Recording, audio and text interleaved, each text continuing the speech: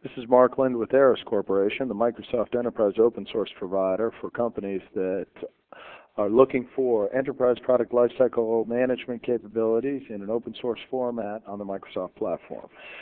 Today we're going to take a look at functionality relevant to Agile customers that are considering the Agile Path Forward migration program for Aras Innovator.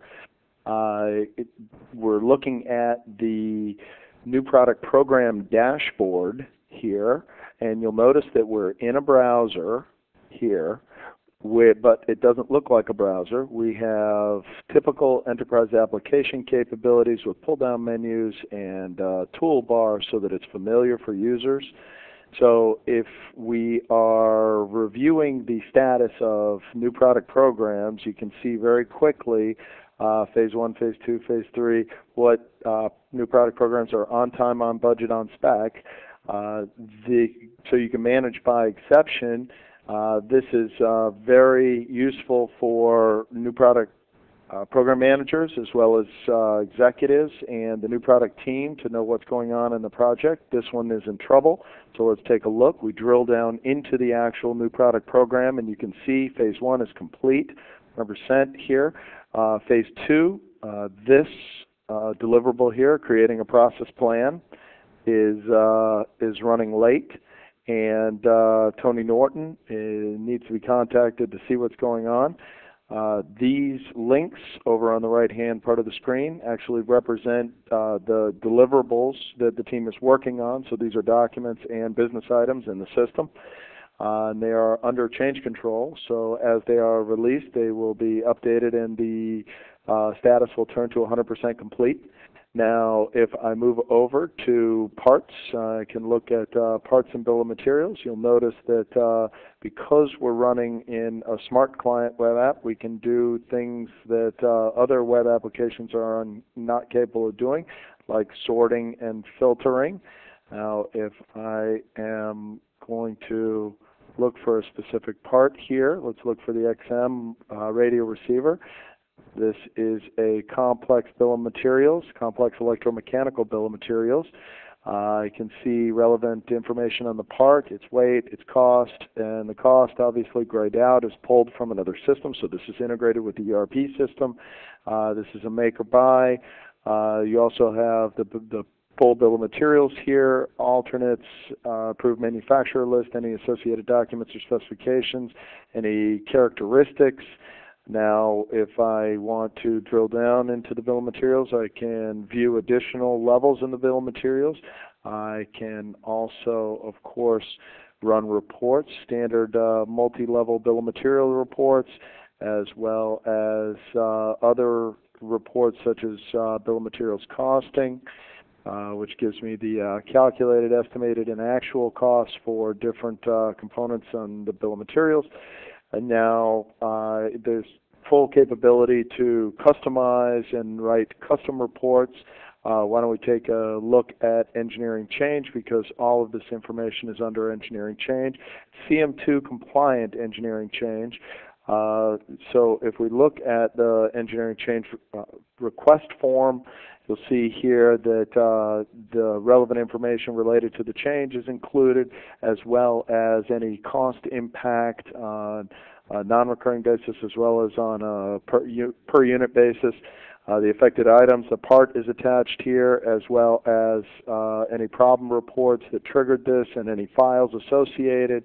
Now this is in a workflow, so when an activity comes for review on this, the individual who is responsible will receive an email which will have a link in it, and they will come directly to the specific item that they are responsible for.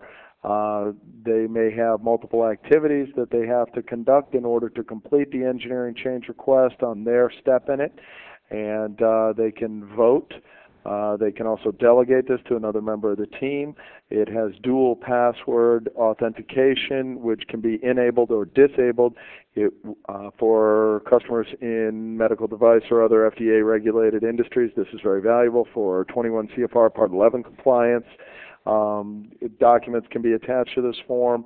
So you also have the ability to view the actual workflow in its entirety here.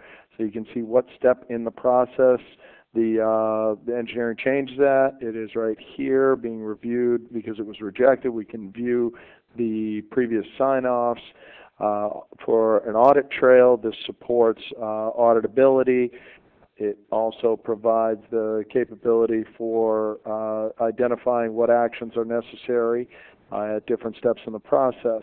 Now, the Aras solution is much more flexible than the Agile solution, so I'm logged in as the administrator or a developer, so I can see this. It's a roles-based interface.